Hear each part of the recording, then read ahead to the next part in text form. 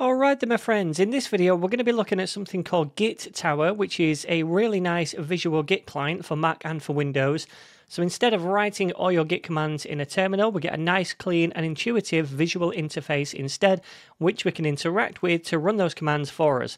And it's way less intimidating than the command line too. So in this video, I'm going to walk you through some of the key features of Git Tower, which can help to speed up your workflow and work with Git more efficiently. So I'm talking about things like making commits, merging branches with a simple drag and drop, and how to undo pretty much anything if you make a mistake. Now, before you go any further, I am assuming you already know the basics of Git and they won't be covered in this video. If you need a refresh on that, or if you're completely new to Git, then I'll leave a link to a free Git and GitHub course that I've created down below this video, so check that out first. For the rest of us, let's get started. The first thing we need to do is to download Tower, and you can get a completely free 30-day trial from the Git Tower website. So I'm going to leave this link to this page down below the video so you can get it. Incidentally, if you want access to the pro version of Git Tower for a whole year, which is normally £69, then stick around until the end of the video, because I've been given a bunch of pro licenses kindly by Git Tower that I'm giving away to anyone who signs up for a yearly NetNinja Pro subscription. So I'll go into more detail about that and how you can grab your free copy near the end of the video. Anyway, once you've downloaded and installed the free trial version for now, crack it open and we'll start exploring the Tower interface. Alright, so once you've got Git Tower installed and fired up, the first thing you want to do is add a repository. Now, if you've already got a local repo, you can just click on Add and you can find it on your computer. Tower's going to load it up right here. If you want to create a new repo from scratch, there's an option for that as well, and you can clone from a remote repository too. Super straightforward. So what I'm going to do for now is add a local repository from my computer by clicking this button right here. I'm going to navigate to that repo, and once I do that, Git Tower is going to pull in that repository so we can work with it right here. Now, to begin with, I just really quickly want to go over the general interface of Tower so you've got a broad idea of where everything is. So up at the top, you're going to see a few different tabs over here, each focused on a different part of your Git workflow, I guess.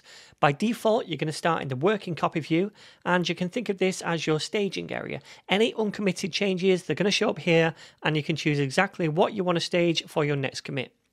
Once you've committed changes, you can move over to the history view. This is essentially your project timeline. It's going to show each commit, who made it and when. And if you click on a commit, you can see a summary of the changes included in it, which is useful for tracking down specific updates or finding out who worked on what. Next up, we have got the Stashes tab, which is where we'd essentially save changes without committing them. So you can think of this as like a quick save. Tower allows you to stash your work, switch branches, and then come back later on right where you left off. Then we've got the pull requests tab, which gives us a clear view of any open pull requests for this project. So next up, we've got the branches tab. And here you can get an overview of all your branches and a visualization of how they relate to each other. So this is good for tracking features, I guess, or spotting where different branches diverge and merge back together. You can also create new branches here or merge branches with a simple drag and drop, which is really cool. And finally, we've got the remotes view down here.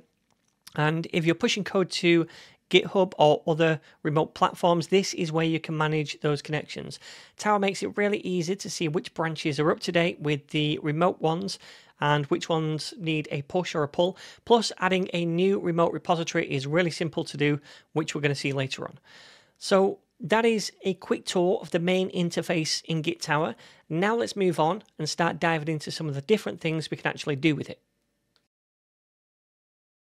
Alright, so now we've got our project set up in Git Tower, let's take a look at how we can start working with that project. So in this section, I'm going to walk you through staging changes, making commits, and creating a new branch to work on a feature, all directly within Tower.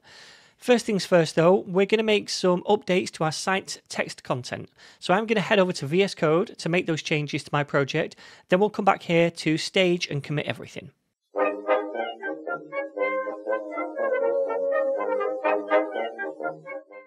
Okay, so I've made some quick edits to the project, and now back in Git Tower, you'll see those changes have been detected and they're currently unstaged. So Tower makes it really easy to see exactly what's changed, and if we click on the files, we get a full diff right here showing us the edits we just made to them. To stage those changes, we can just click on the checkbox next to each file, or we can stage all, and that moves them to the staging area, so it's ready to be committed. So now that's staged, I'm going to add up here a commit message. Let's go with something like, I don't know, updated homepage content. And then to commit this, we can just hit commit and we're done. All right, simple, right? So now let's create a new branch inside this repo right here in Tower. So imagine I want to make some changes to the styling without affecting our main branch. So to do that, I'll go up to the repository menu up here at the top and select new branch.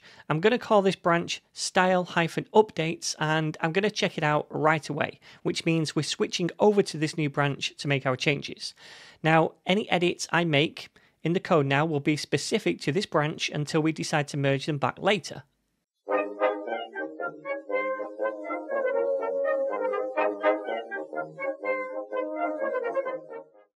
Okay, so I've just made just a couple of small style edits, and now inside Tower you can see that our changes are showing up again as unstaged in the styles.css file. And just like before, we'll stage this by checking the box next to the file. For the commit message this time, let's go with something like updated styles, and then we can just hit commit. So now we're working on a new branch, making commits directly in Tower and keeping everything separate from our main branch. And this makes it really easy to test out our ideas or work on new features without risking any changes to our main codebase. Alright, so now that we've got our new styles committed on the style updates branch, let's switch back to the main branch by double clicking that branch name over here. And we're going to make a quick update on this branch. So this is going to show how branches can diverge, which we can then visualize in Tower before we merge them together later. So to demo this, I'm going to jump over to VS Code just to add a little footer to the site, keeping the changes on the main branch separate from the ones on the style updates. Alright, so now we've added that footer, we're back in Tower where you can see the unstaged change to index.html. I'm going to go ahead and stage that, and then for the commit message we'll just say added footer, and now we'll commit it. And then if we go over to the history tab, you can see the branches are diverging. So our main branch went in one direction with the footer update, while the style updates branch contains the style changes we committed earlier. So this is one of the nice features I really like about Tower. It clearly shows where the branches split off and how they're related. Now, let's go ahead and merge our style updates branch back into main, and we can do that really easily using a drag and drop of one branch onto another. So make sure that your main branch is selected first of all, and then we're going to drag the style updates onto main. Now when we do that, Tower gives us a couple of options. For this project, we're going to leave both of those options unchecked, and this way we'll get a regular merge that preserves each commit from style updates. So when we do that, if we go back to the history tab, we can see that the style updates has been merged back into main and all of our changes are reflected in the project history. So this gives us a clear visual record of how and when the branches were merged. Awesome. Okay, so now that we've covered the basic merges, let's take a look at what happens when we encounter a merge conflict.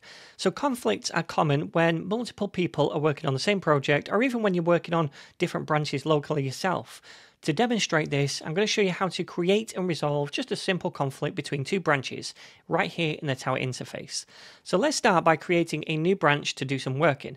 Now, a shortcut for creating a new branch in Tower is Control+B on Windows. On Mac, I think it's Command and B. And I'm going to call this branch feature-branch. And then I'm going to check it out right away. Okay, so now that's done, let's go back to our code and just make a quick edit.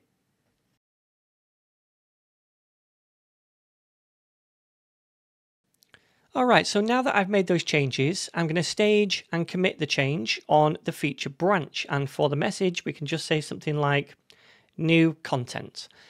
Now, we're not going to merge anything yet. Instead, we're going to switch back to the main branch by double-clicking the branch name. Then we're going to head back to VS Code and we're going to edit some of the same code as we did on the feature branch, but with different content.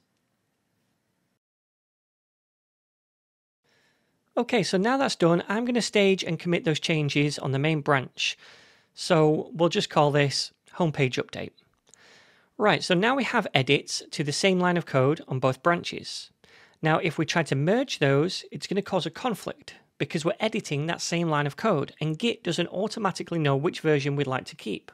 So let's try dragging the feature branch onto main to merge it. And, as expected, Git Tower detected a conflict. You can see it right here in the merge dialog, which lets us know that index.html has conflicting changes that need to be resolved. Now, in Tower, resolving a conflict is pretty straightforward. So if we take a look at that conflict, we can see both versions right here, the version from main and also the one from feature branch. Now we have a few options. We can choose to keep either version or manually edit the code to combine the changes. For this demo, I'm going to go ahead and keep the message from the feature branch for this particular conflict. Once I've resolved the conflict, Tower prompts me to mark it as resolved. And that's it. We've resolved the conflict and successfully merged the feature branch into main.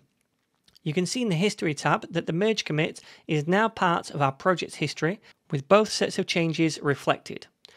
Alright, and now we've merged the feature branch back into main, we could also delete the feature branch if we wanted to by right-clicking on the branch name and selecting delete from the options.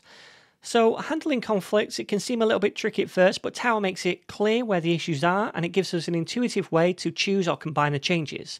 Alright, so now we're comfortable with conflicts, let's move on to the next section where we're going to look at working with GitHub to back up and share the project. Alright then, so in this section we're going to connect our project to GitHub so we can back it up online and also potentially allow other developers to collaborate on the project in the future. So to get started, you need to add a new service account. To do that, hit this cloud icon right up here, then select the GitHub option. Once you do this, Tower's going to ask you for your account username and then try to authenticate you in a new browser window. I've already done that, so I'm not going to go through it again. You just follow those steps. And then once we've connected our GitHub account to Tower, we need to make a new remote repository for the project on GitHub. And that's something we need to do manually on GitHub. So let's head over to the GitHub website and create a new repository for this project. Now, first of all, if you're watching this video, I'm assuming you already know how to use GitHub, so I've not gone through the process of creating a new repo. As you can see here, I've already got one. It's brand new, and it's called 8-Bit Collective. It's completely empty. I've not created a README file or anything else, so we can avoid any conflicts or unnecessary steps, basically. So we just need to grab the repository URL, which we'll need back in Tower to connect to it. Okay, so now with our project open in Tower, we can add a remote by clicking the plus icon down here in the bottom left corner and choosing Add Remote Repository. Then we can just paste in the GitHub URL that we copied, and we're going to name this remote Origin. After that, we can save it. So then, the GitHub repo is now set up as the remote origin, which means we can just push our code to GitHub. So let's do that right now. I'm going to make sure that the main branch is selected, then we just click on this up arrow icon to push it. Make sure everything looks correct on this next pop-up and then confirm. And then this uploads the main branch to GitHub. You can also push other branches to the remote by right-clicking them over here and selecting push. And there we go, the code is now on GitHub. So with this connection in place, we can use Tower to push future changes and keep everything backed up online. So in the next section, we're going to go through how to collaborate on GitHub by working with branches and pull requests. Okay then gang, so in this section we're going to simulate a pull request workflow where we could imagine another developer making a pull request on GitHub to merge a new feature branch into main.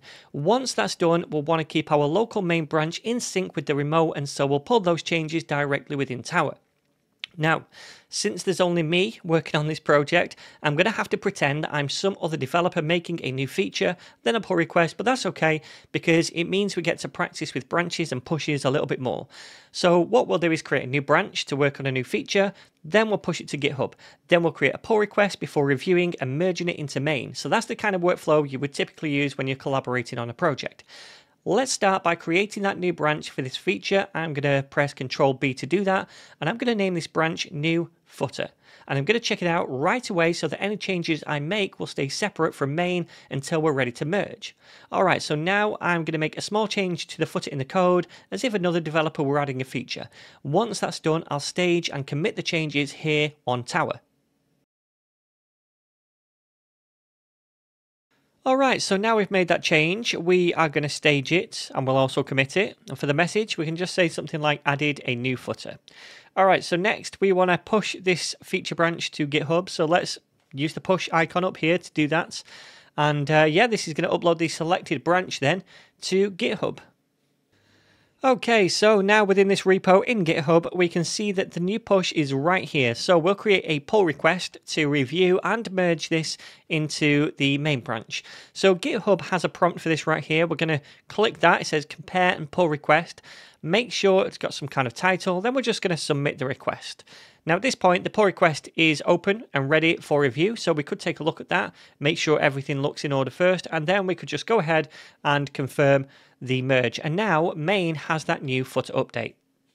Alright, so now back in Tower, our local main branch is behind the remote one because of that pull request and merge on GitHub.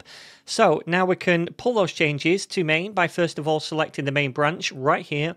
Then we can click on this black down arrow to pull the remote branch into the current head branch, main in our case. So let's do that, and hopefully you're going to see that extra merge commit inside the history when you do.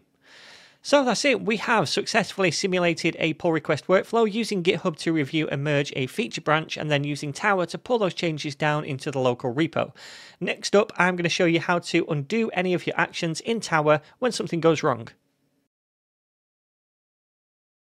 Okay, so in this section, we're going to look at how to undo actions in Git Tower. And Tower gives us multiple ways to quickly fix mistakes, whether it's a recent commit, a merge, or even just staged changes. And it's really easy to do. So I'm going to start with a basic example. Imagine I've just made a commit, which I have done, but then I realize I need to make some changes to that commit. If it's the most recent commit, then I can just easily undo it by either going to repository up here and then selecting undo, or even easier, just use the keyboard shortcut, which is Ctrl+Z on Windows or Command and Z on a Mac. So when we do that once, then Tower is just going to undo the commit, putting the changes back into the staging area so I can adjust them if I wanted to, and I could commit again. You can also keep on undoing commits you've made by using that shortcut again if you need to. Okay, so what if I need to undo a merge? If I've just completed a merge but decide then I want to undo it? Well, I can again just use Ctrl+Z immediately after the merge, and that undoes it for me. Very simple, right? So pretty much anything you do in Tower, you can undo by using that shortcut or by going to repository in the menu, then choosing undo. So then my friends, hopefully this tutorial showed you how easy it is to work with Git and GitHub using Git Tower, and personally I think it's much easier to use than it is to use the command line. It's much more visual, intuitive, it comes with some really nice features to improve your productivity and your workflow. I would definitely recommend trying it out with your own projects. Anyway, I mentioned near the start of this video that I had a bunch of pro license coupons for Git Tower that were kindly given to me. And those coupons get you a whole year of the pro version of this product for free, instead of the normal price of £69. And I'm offering those coupons to anyone who signs up for a yearly membership of NetNinja Pro, which is just $79. And a part of that membership, don't forget, you also get access to the entire NetNinja course library, including a lot of courses and masterclasses not found anywhere else. So I'll leave a link to the pro membership page right here down below the video so you can sign up. Once you've signed up, you can send an email to offers@netninja.dev and you can ask for your free Tower Pro coupon. Likewise, if you're an active yearly Pro member already, you can email the same address for your free coupon too. Anyway, I really hope you enjoyed this tutorial, and I hope you enjoy using Git Tower as well. I'm going to see you all in the next one.